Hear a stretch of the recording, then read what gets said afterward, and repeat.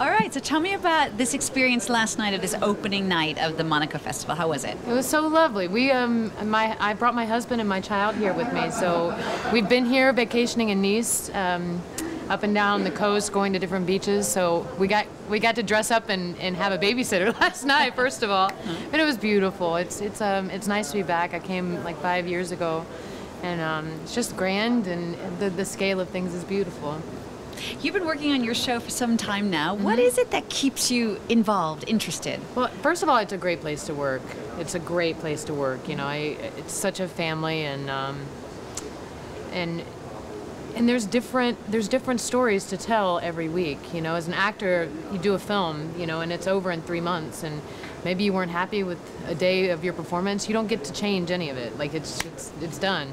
With a TV show like this one, you get to come in every day.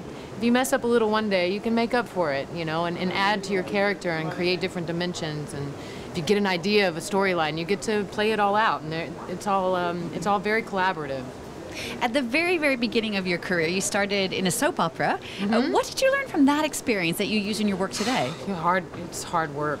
A soap opera is such hard work. There's so much dialogue because you do 8 episodes a week, something like that. Now we do 1 episode every 8 days, so it's completely different. It's just work ethic. That's what I learned.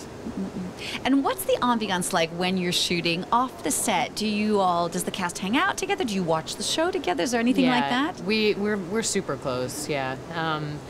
I think Ice-T is one of my favorite people I've ever met in my life. And him and his wife and I were pregnant at the same time, so we got to, you know, just come to work. She usually comes to work with him, and of course I hang out with Mariska and her kids, and she knows my kids, and we're all very supportive of each other. That's what makes it a great place to work.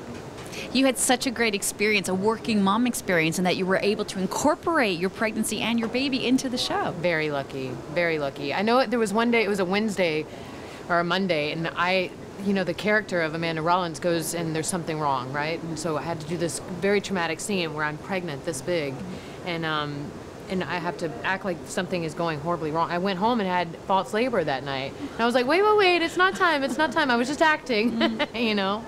But it was so great because I got to be big and fat, you know, and work. It was awesome.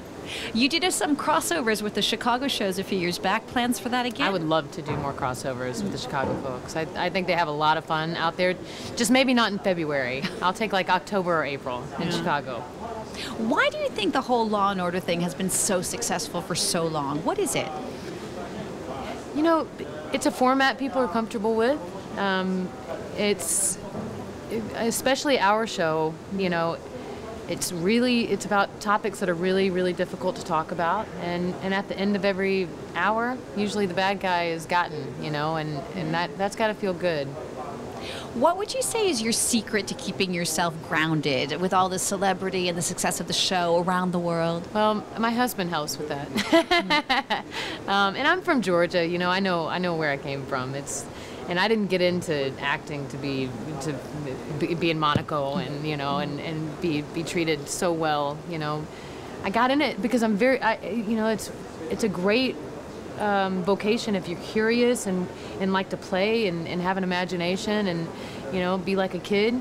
Then I get to play cops and robbers, and I get paid for it, you know. Perfect. Thank you very much. Thank you. Great. All right.